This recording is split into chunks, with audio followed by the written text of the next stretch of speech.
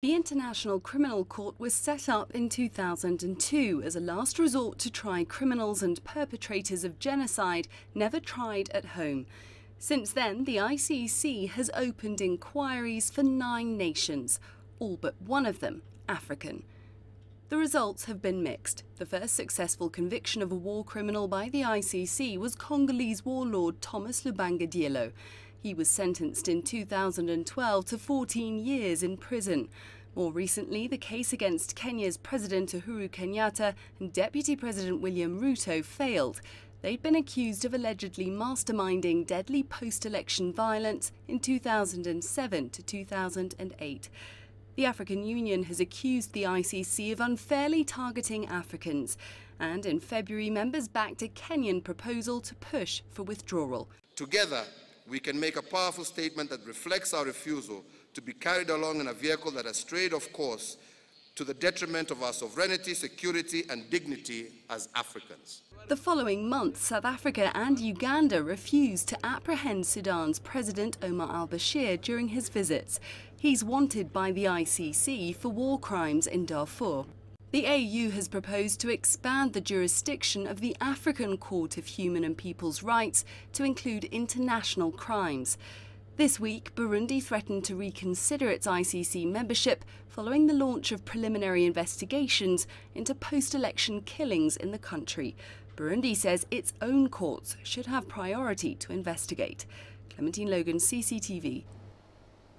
Well, let's get more on this development now. Jack Parrock is joining me live from Brussels. Jack, Pierre Bemba's lawyers have stated that they will appeal that conviction. It is likely to be quite a long battle. What should we expect here?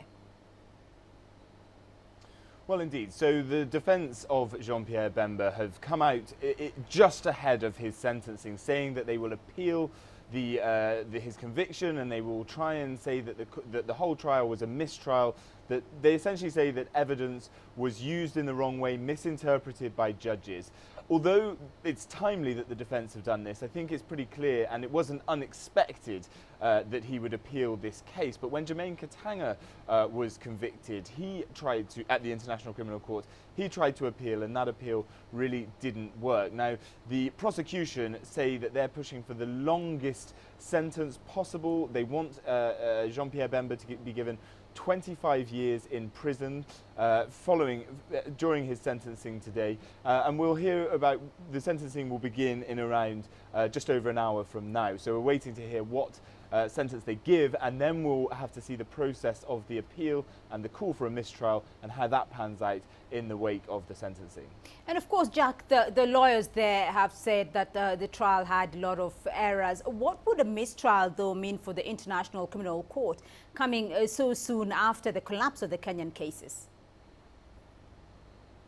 Well, I think it's important to note that this conviction has gone down now. Jean-Pierre Bemba is convicted of 5 counts of war crimes and crimes against humanity, specifically as well, which was a new thing for the International Criminal Court, that he was convicted of sexual-based crimes, allowing the soldiers that he sent into the Central African Republic, allegedly, well, that's what the ICC says, that he allowed them to commit sexual-based crimes against women, etc., in the CAR.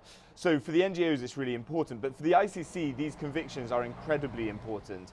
As we heard in the report just before, the case against Uhuru Kenyatta, the Kenyan president, and Deputy President William Ruto fell apart. That was considered a really major loss for the prosecution of the International Criminal Court. And securing these convictions, getting sentences carried out, is really important for the ICC to hold down its position in international transitional justice. Although we hear from Bemba's defence lawyers that they will appeal, I think following sentencing and conviction and the amount of time and effort that's been put into this case, it was considered a pretty watertight case by observers and experts that convicted Jean-Pierre Bemba. I think the success of an appeal will be in question, in fact. Right, Jack Parrock for us there in Brussels.